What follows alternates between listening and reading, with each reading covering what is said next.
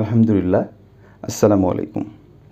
Vocational শাখায় 2021 সালের শিক্ষার্থীবৃন্দ, তোমাদের জন্য আমি কিন্তু গত ক্লাসটি করেছিলাম যে গণিতের ওই অঙ্কটি করেছিলাম, যে দুটি অঙ্ক করেছিলাম অনুশীলনী 11.1-এর যেই সিলেবাসটা তোমাদের দেওয়া হয়েছে, সেখানে কিন্তু 11.1টা পরীক্ষায় আছে। তো বলেছিলাম যে পরবর্তী ক্লাসগুলো আমি তোমাদের জন্য আরও সুন্দর করে সাজেশন আকারে দিব। তো যদি তোমরা চ্যানেলটিকে সাবস্ক্রাইব করে আমাকে সহযোগিতা করো এবং আমাকে জানাও যে স্যার আপনার অঙ্কগুলো আমরা খুব ভালো বুঝতে পারছি, কমেন্ট করো, লাইক করো এবং বেশি বেশি শেয়ার করো, তোমার বন্ধুদের মাঝে পৌঁছিয়ে দাও। সেই ক্ষেত্রে কিন্তু আমি পরের যেই অধ্যায়গুলো বাকি আছে সিলেবাসে, সেগুলো খুব ভালোভাবে একটা কমপ্লিট একটা সাজেশন 100 মার্কের তোমাদের পরীক্ষার জন্য, তো সে একটি সাজেশন আকারে কিন্তু আমি উপস্থাপন করার চেষ্টা করব। আর আমি কিন্তু এর আগে একটা ভিডিও তৈরি করেছিলাম, ক্লাস দিয়েছিলাম সেই সিলেবাস করার আগে, সিলেবাসের পরে, যে অনুশীলনী 5-এর কথা বলেছিলাম। এই অধ্যায়টা ফার্স্টে যে সিলেবাস দিয়েছিল সেখানে ছিল। তো ওখানে সিলেবাস নিয়ে কথা বলার সময় কিন্তু আমি বলেছিলাম যে আমি কিন্তু এই ভোকেশনাল শাখায় কিন্তু বিগত 8 থেকে 9 বছর ধরে জড়িত আছি, রিলেটেড আছি, এটা নিয়ে একটু কাজ করতেছি। তো সেই ক্ষেত্রে আমার এই সাজেশনগুলোকে যদি তোমরা একটু হলেও গুরুত্ব দাও, আশা করি তোমাদের 2021 সালের পরীক্ষার জন্য একটু হলেও কাজে দিবে। তো শিক্ষার্থীবৃন্দ, এখন আমি দুটি অঙ্ক তোমাদের দেখাবো, আর বিশেষ করে প্রত্যেক অধ্যায় থেকে এরকম 3 থেকে 4টি আমি তোমাদের অঙ্ক করাবো। তো যেহেতু তোমাদের এখন অনেক সময় আছে, 3 মাস, সিলেবাসও কম, তোমরা অঙ্কের এই বিষয়গুলো আমি প্রতিদিন 2 থেকে 3টি করে তোমাদের অঙ্ক দেওয়ার চেষ্টা করব, সমাধান করে। এগুলোই তোমরা একদিন প্রতিদিন এই 2টা করে অঙ্ক অথবা 3টা করে অঙ্ক 2 থেকে 3 বার করে প্র্যাকটিস করবে, যেন মাথায় একেবারে ফুল একটা কনসেপ্ট চলে আসে। তো আজকে আমি 2টি অঙ্ক আলোচনা করব। সেই 2টি অঙ্কের প্রথম অঙ্ক আমরা দেখতেছি এখানে, যে a cube plus B cube divided by a minus B plus C, এটি সমান যদি a into a plus B হয়, তবে প্রমাণ করতে হবে a b c ক্রমিক সমানুপাতি। তো ক্রমিক সমানুপাতি কখন হবে? আমরা কিন্তু এর আগের যে ক্লাসটা করেছিলাম, a ভাগ b সমান b ভাগ c। তো এরকম যদি একটা ইন্টারফেস আমরা নিয়ে আসতে পারি, সেটা আমার ক্রমিক সমানুপাতি বলবো।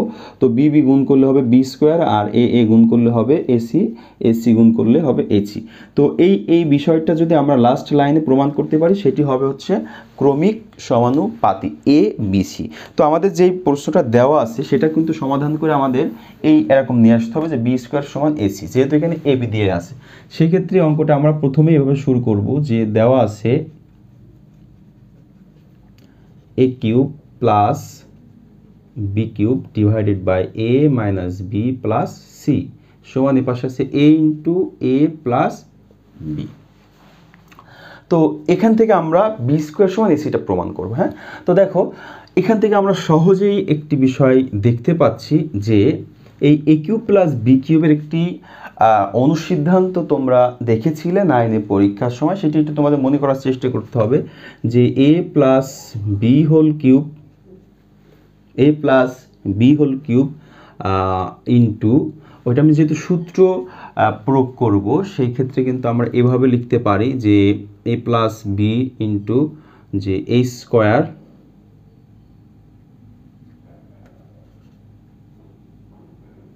বা এইভাবে করতে পারি যে a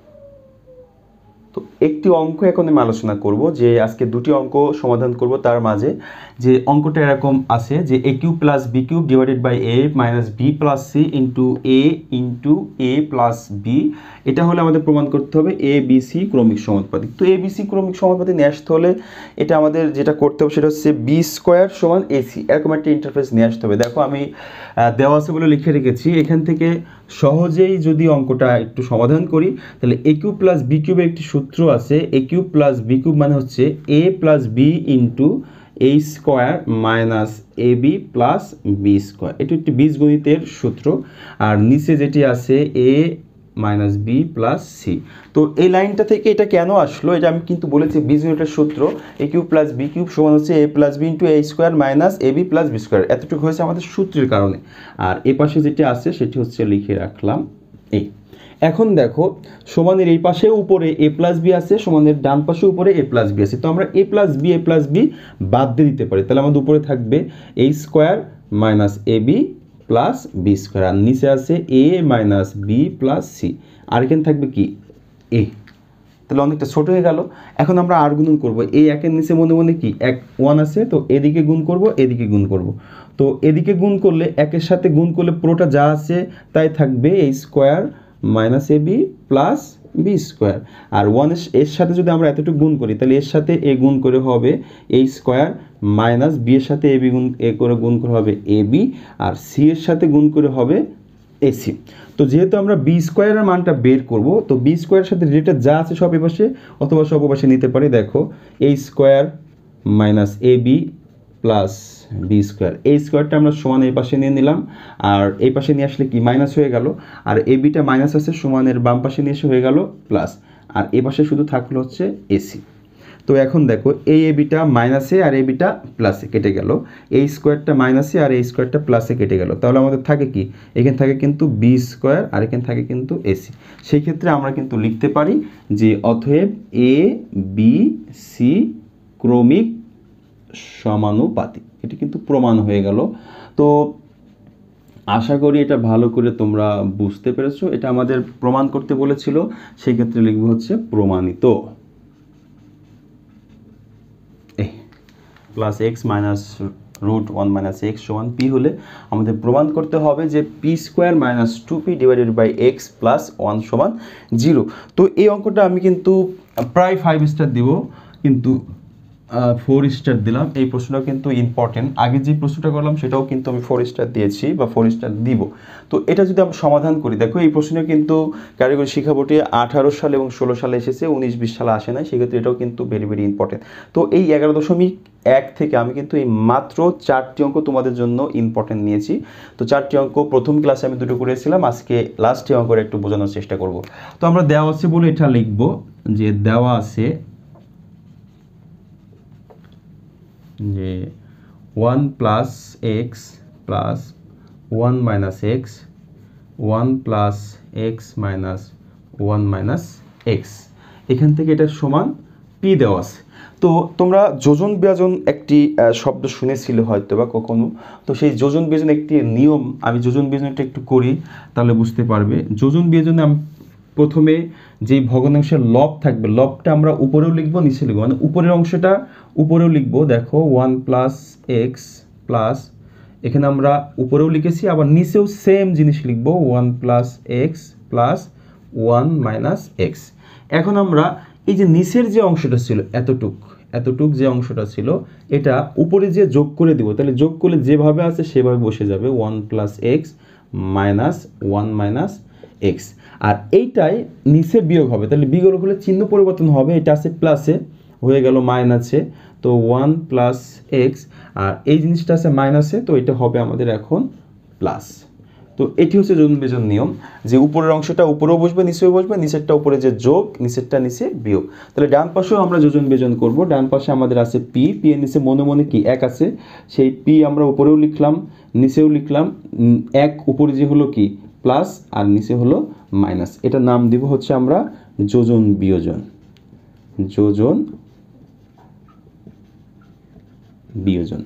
তো পরের লাইনে কি হয় দেখো, এখানে একই রকম এই 1 রুট ওভারের ভিতরে একটু খেয়াল করবা তোমরা, 1 মাইনাস এক্স মাইনাসে আছে আর এখানে 1 মাইনাস এক্সটা প্লাস আছে, সেই ক্ষেত্রে আমরা কিন্তু এটা কেটে দিতে পারি।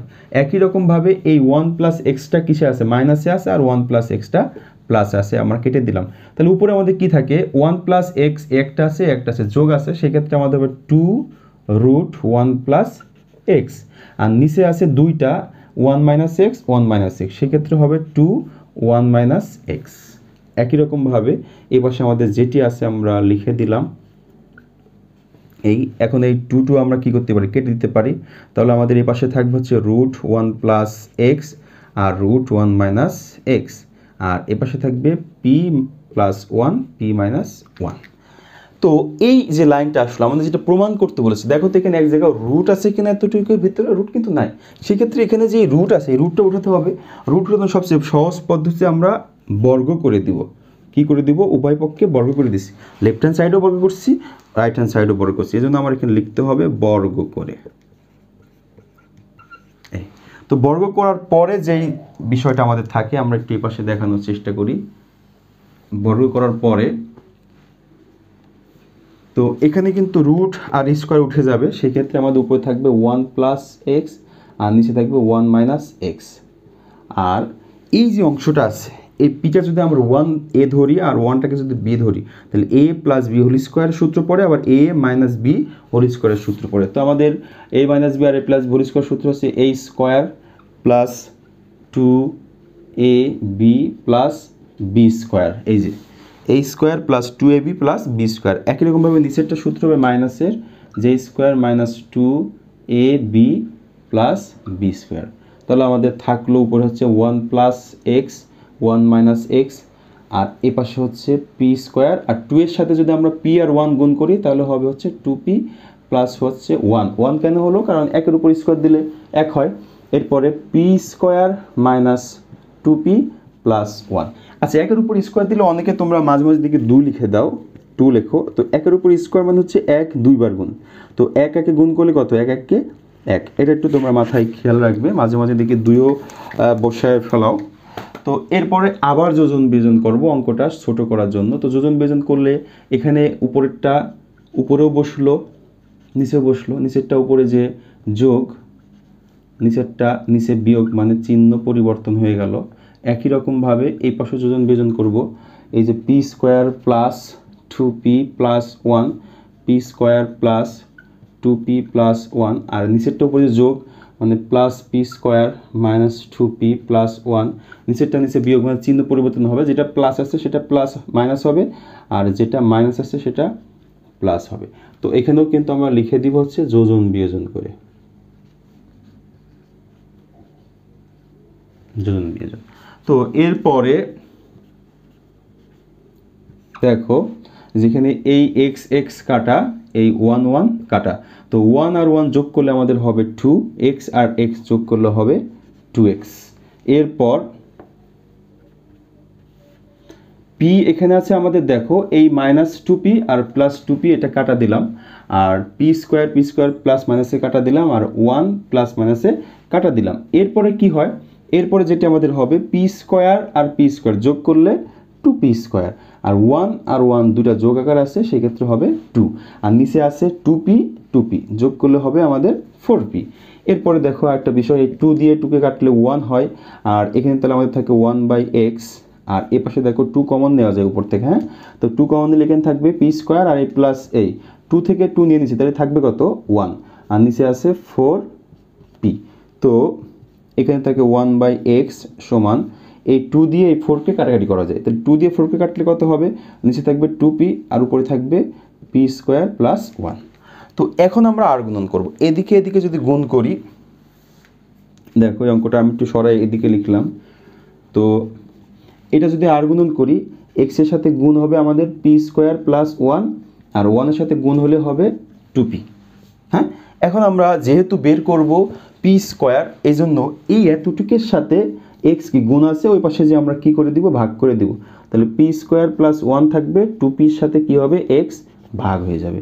এখন যেটা প্রমাণ করতে বলছে, দেখো এটা যদি আমরা সমান এই পাশে নিয়ে চলে আসি, তাহলে এটা কি প্লাস আছে, এই পাশে আসলে হয়ে যাবে মাইনাস। সেক্ষেত্রে কিন্তু আমরা লিখতে পারবো যে পি স্কোয়ার মাইনাস 2px, আর এই 1টা প্লাস আকারে আছে, প্লাস দিলাম, তাহলে সমান ওই পাশে কিছু থাকলো না, এটাতে এই পাশে চলে আসলো, সেক্ষেত্রে হবে আমাদের 0। এটা কিন্তু আমরা লিখতে পারি যে প্রুভড বা প্রমাণিত।